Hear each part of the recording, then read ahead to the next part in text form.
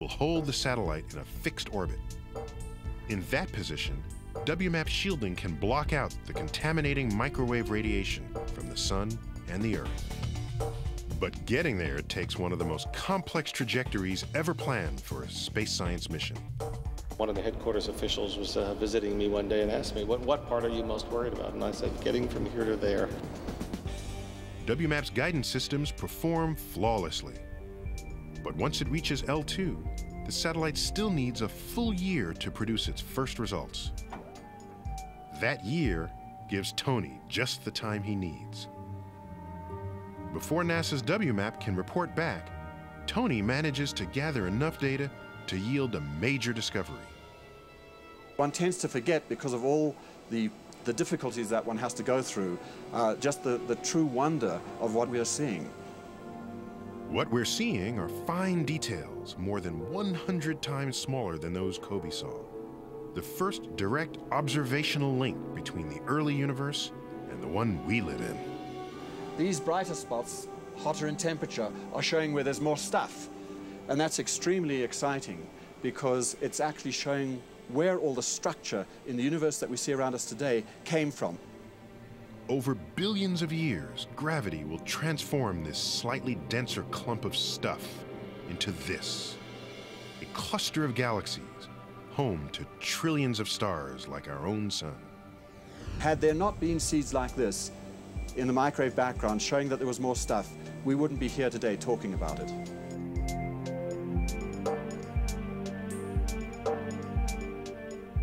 This is a wonderful time in science. This is actually the best time in science because we have the satisfaction of, through these observations and these discoveries, having confirmed certain predictions. We are actually on the brink of a revolution of unimaginable proportions.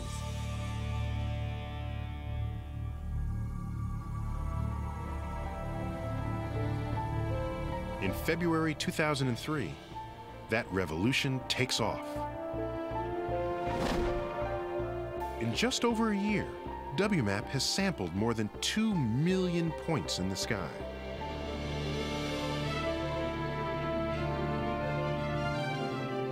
Finally, almost 4 decades after the faint glow of the Big Bang was first detected, the satellite delivers a beautifully detailed picture of the peaks and valleys that mark where the matter lies in our newborn universe.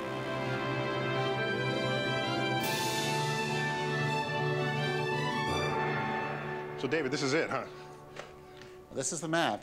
This is what the universe looked like 380,000 years after the Big Were you the Bang. first one to see this when it came from the telescope? I think I was the first one to see this particular version of the map. What did it feel like? Oh, it was so cool. I mean, you know, to know that you're one of the few people who get to see this first was just awesome.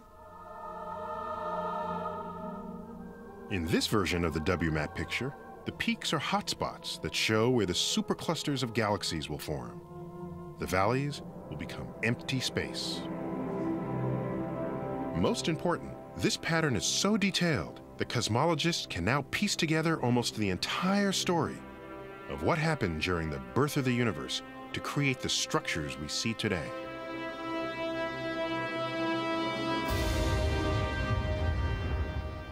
The Big Bang itself remains shrouded in mystery, although WMAP tells us that the universe's birthday came 13.7 billion years ago. Using WMAP data, we can reach back almost to that beginning, at a time when the universe was tiny, much smaller than this pearl. We're not sure what came next, but our best current idea is that an event called inflation triggered a hyperfast expansion, enlarging the universe a trillion fold. But just as suddenly as it began, inflation stops, leaving behind a dense, hot, violent universe. All of space is filled with a zoo of exotic particles, the precursors of ordinary matter.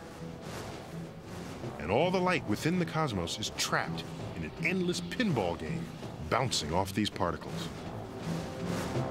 But as the universe continues to expand, it cools, until at last, 380,000 years after the Big Bang, temperatures fall, to the point at which familiar, stable atoms can form. In that instant, the primordial fog clears and the light from the Big Bang flashes free, forming the image that WMAP has captured, a true baby picture of the cosmos. The really remarkable thing that MAP found was the universe was incredibly simple. I think we're now close to the right story for how the universe evolved from a second or so after the Big Bang till today. But not so fast. There are no signs of life in this picture. The WMAP universe contains only the simplest atoms, mostly hydrogen, just a single proton with one electron, along with a little bit of helium. Living chemistry requires more complex building blocks: carbon, oxygen, iron, and the rest. But if they didn't exist in the early universe, where did they come from? Recent supercomputing simulations show the infant universe filled with vast, billowing clouds of hydrogen. Almost immediately, the clouds begin to condense, pulled together by their own gravity. As hydrogen piles on, the central region grows more and more dense, until something brand new lights up the universe: a star. These first stars are hydrogen giants, 100 times or more larger than our own sun. Such massive stars are short-lived, 2 or 3 million years at the most, and they go out with a bang. In explosions so big, they've been dubbed hypernovae.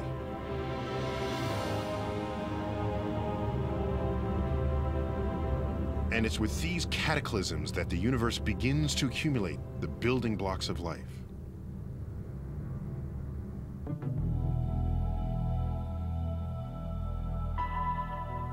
All the atoms in the universe heavier than hydrogen and helium are forged by stars. Stars are really interesting. They don't just sit there. They know because they last so much longer than we do. We think they're permanent. Stars are the ultimate alchemists. They turn light elements into heavier ones. They get the energy that they need to glow that way. The star begins its life made out of hydrogen and helium mostly, about 70% hydrogen, 28% helium in the case of the sun. In a star's core, the temperature and pressure are so high that hydrogen atoms fuse together to make helium. Hydrogen fusion releases prodigious amounts of energy, the heat and light of a star. That's the story for 90% of the life of a star, fusing hydrogen to make helium.